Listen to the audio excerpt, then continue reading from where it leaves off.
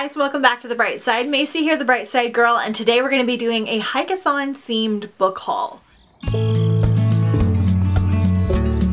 This is a massive book haul that I have been collecting books for since last year's HIKEATHON, and if you're not familiar, HIKEATHON is my kind of fitness, nature, spring themed readathon. I will link the announcement video down below as well as all of the information. This readathon is going to be running Monday, May 13th through Monday, May 27th, so through Memorial Day. This year we're doing reading badges for the challenges. There are 12 reading badges and 6 physical badges. Again, you can pick and choose these as you want. We're kind of doing it like Girl Scout themed, and there are a bunch of different options like books with a mountain on the cover or a bird on the cover, survival reads, books set at camp, books set outside, and so these books all encompass one or more of those reading challenges. I have really fun graphics that have all the badges and everything. Make sure to check out everything down below because there is so many fun links and things that make the readathon really interactive. So we're gonna dive into these books. This is such a large haul because there are so many different options for HIKEATHON, which I really love. This has become, I think, my favorite readathon. It's the most unique. It's so much fun to take photos and everything. So we're not going to go over too many descriptions of these books because I have so many. And obviously I'm not going to be reading all of these books during the readathon, but I always like to keep things on hand so I can change if things aren't working for me, if I have different moods and all of that stuff. I get most of my books at used bookstores, thrift books. Now I'm invested in Pango, so most of my books I get between $1 to $5. That's why this haul is so large, and also because I've been saving for a year. So we're gonna dive right in. All right, so Wilderness of Stars by Shane Earnshaw. This one I am very excited to get to. I'm definitely getting to it for the readathon. I had mixed feelings on The Wicked Deep by Shane Earnshaw, but I really liked Winterwood. It's one of my favorite books ever. So I'm excited to try this one and one other one from her that you'll see in a minute. So Vega has lived in the valley her whole life, forbidden by her mother to leave the safety of its borders because of the unknown threats waiting for her in the wild. But when Vega sees an omen in the sky, one she cannot ignore, she is forced to leave the protective boundaries of the valley. Yet the outside world is much more terrifying than Vega could have ever imagined. People are gravely sick and they lose their eyesight and their hearing just before they lose their lives. Vega has a secret though. She is the last astronomer, a title carried from the generation to generation,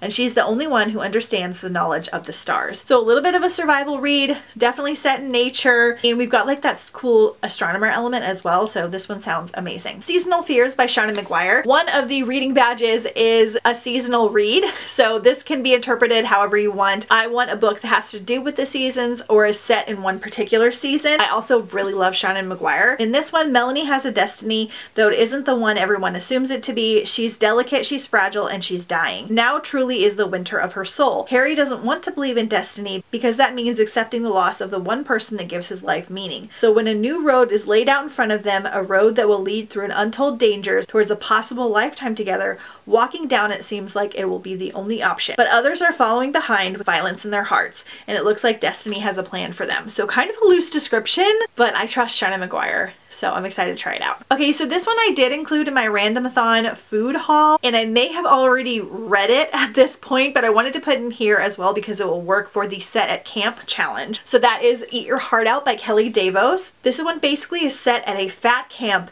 that gets attacked by zombies. Our main character, Vivian, and she is sent to fat camp by her parents. She is really against being there, and then things start to go down and people start to die off and act really strange. It's supposed to be wild and fun. I really love Go Hunt Me by Kelly Davos, so I thought this would be a perfect one for the readathon in that Set at Camp challenge. Earthbound by April Lynn Pike. So Tavia is the sole survivor of a plane crash that killed her parents. When she starts to see strange visions of a boy she's never spoken with in real life, she begins to suspect that there's much about her past that she hasn't been told. So we have like a cool survival element in here, plus there's Earth in the title, so sounds good. We have a graphic novel called Camp, and I don't know anything about this except that it's middle grade and it's set at camp and it's a graphic novel, so it looks cute. The Lovely and the Lost by Jennifer Lynn Barnes. I've heard so many good things about Jennifer, but I haven't read one of her books, and this one sounded perfect. And look, it has little like boot prints and paw prints on the in pages. So Kira Bennett's earliest memory are of living alone and wild in the woods. She has no idea how long she was on her own or what she had to do to survive, but she remembers the moment Katie Bennett and one of her search and rescue dogs found her. Adopted into the Bennett family, Kira struggles with human interaction years later, but she excels at the family business, search and rescue. Together with Katie's son Jude and their neighbor Free, Kira works alongside Katie to train the world's most elite search and rescue dog. Someday all 3 teenagers hope to put their skills to use, finding the lost and bringing them home.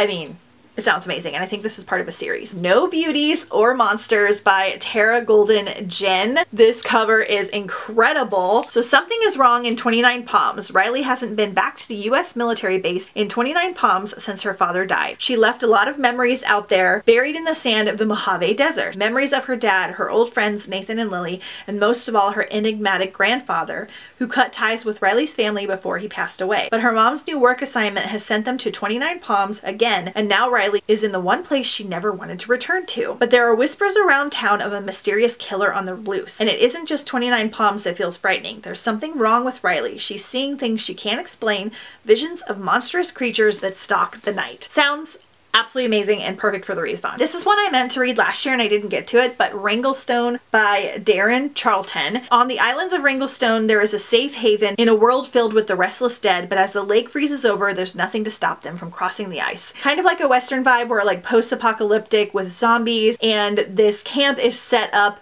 where they're protected by this lake, but the lake is going to freeze over and the zombies are going to be able to get to them. Going to try to escape. I believe there is also a cute little male-male romance in here, and it sounds really, really great, and I love the cover. We have Willa of the Wood by Robert Beatty. Willa is a young night spirit of the Great Smoky Mountains, and she is her clan's best thief. She creeps into the homes of day folk under cover of darkness and takes what they won't miss. It's dangerous work, and the day folk kill whatever they do not understand, but Willa would do anything to win the approval of the Padaron, the charismatic leader of the Farum people. So I think she's like a fairy, and it sounds really, really fun. We have Outrun the Moon by Stacy Lee. This is set in San Francisco in 1906, and 15-year-old Mercy Wong is determined to break from the poverty of Chinatown, and an education at St. Clair's School for Girls is her best hope. Although St. Clair's is off limits to all but the wealthiest white girls, Mercy gains admittance through a mix of cunning and a little bribery, only to discover that getting in was the easiest part, not to be undone by a bunch of spoiled heiresses. On April 18th, a historic earthquake rocks San Francisco, destroying Mercy's home and school, and now she is forced to wait with her classmates for their families in a temporary park encampment. So we have kind of like a survival slash set at a camp situation in here, and it sounds really, really good. Really excited about this one and cannot believe that I hadn't heard of it yet.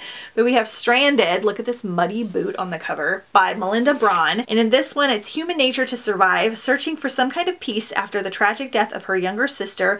Emma ventures with a hiking group into the massive and treacherous wilderness of the Boundary Waters, a rugged land filled with wild animals and twisting rivers, and Emma hopes that she finds the quiet solitude she so desperately needs. But Mother Nature has other plans. When a freak windstorm kills the group's guide, Emma and their 3 survivors are left stranded with no compass, no map, and just a handful of supplies.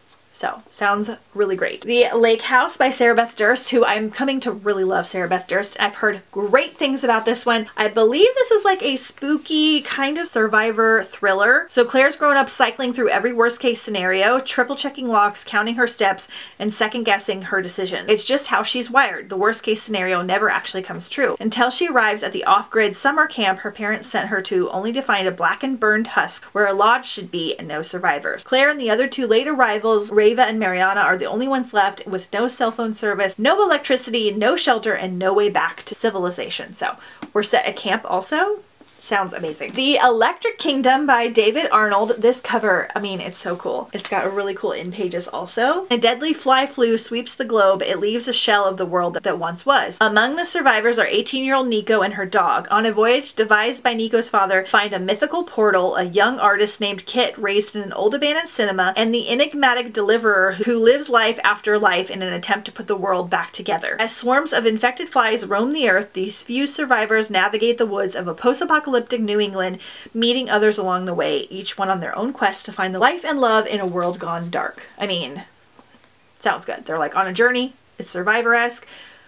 Great. The Undead Truth of Us. This is another flowers on the cover. So we have 16-year-old Zahiri Young, and she's absolutely certain her mother morphed into a zombie before her untimely death. She can't seem to figure out why. So we have like a zombie situation in here, which I feel like has a survival element as well. Next, we have some graphic novels that I actually found in my little free library, and they're called Explorer And there's the mystery box, the Lost Islands, and the Hidden Doors. And I literally think they're like explorer, treasure hunter type graphic novels, and they look really good. Wildfire by Rodman Philbreath. Again, this is just like a wildfire survival situation. I believe this one's middle grade. A History of Wild Places by Shay Earnshaw. This is an adult novel. And in this one, we're following Travis, who has an unusual talent for locating missing people. Hired by families as a last resort, he requires only a single object to find the person who has vanished.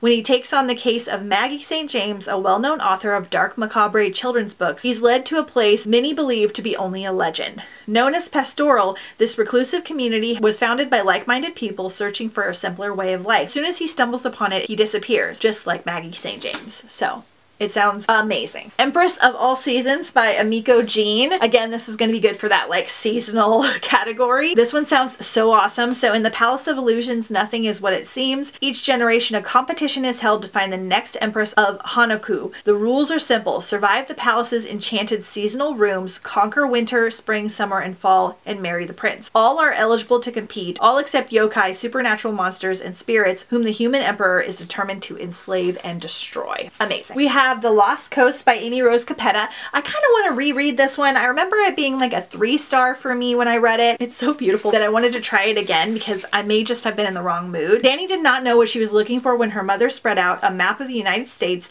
and Danny put her finger down on Tempest, California. What she finds are the Greys, a group of friends who throw around terms like queer and witch like they're ordinary and everyday, though they feel like an earthquake to Danny. But Danny didn't just find the Greys. They cast a spell that called her halfway across the country because she has something that they need. She can bring back Imogen, the most powerful of the Greys, missing since the summer night she wandered into the woods alone. So we have a really cool like woodsy setting in here that I remember. I don't remember exactly what I didn't love about it, but I'm gonna try it again. Vitro by Jessica Quarry. This is second in a series after Origin, which I think has been on my HIKEATHON TBR for like 3 years now.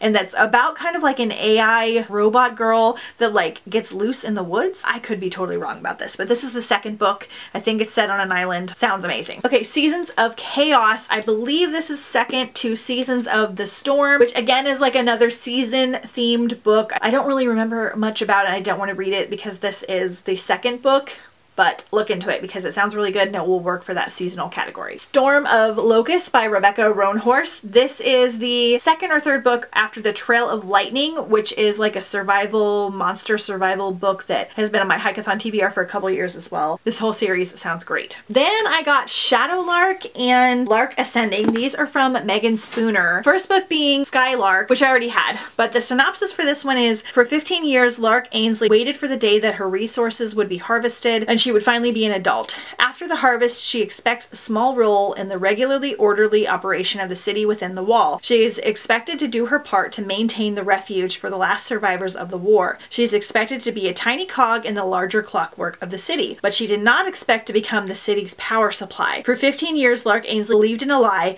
and now she must escape the only world she's ever known or face a fate more unimaginable than death. I just really love Megan Spooner's writing, and I haven't tried anything quite like this before. Most of her other ones are retellings, so excited to try it out. Then lastly, I got A Peculiar Peril by Jeff Vandermeer, and this one has like a crazy cover. Jonathan Lamb's head stands to inherit his deceased grandfather's overstuffed mansion, a veritable cabinet of curiosity. Once he and 2 schoolmates catalog its contents, but the 3 soon discover that the house is filled with far more than just oddities. It holds clues linking to an alternate Earth called Aurora, where the notorious English occultist Aleister Crowley has seized power on a magic-fueled rampage across a looking-glass version of Europe. Replete with talking animals and vegetables, swept into encounters with unpredictable allies and murderous enemies, Jonathan pieces together his destiny as a member of a secret society devoted to keeping his world separate from Aurora.